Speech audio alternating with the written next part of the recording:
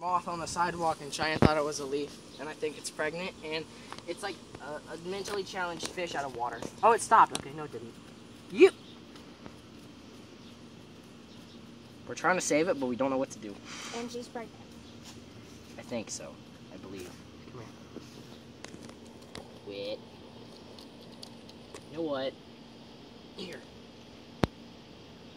I'm gonna say this is as good as we're gonna get, guys. We just leave it on the tree. Okay.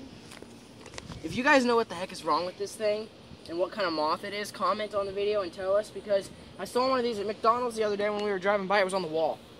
And that one was right there on the concrete, and Cheyenne about stomped it. I'm like, don't step on it! It's so beautiful. Look at this, look. It looks like a leaf. So we're walking down to Dairy Queen to get an ice cream.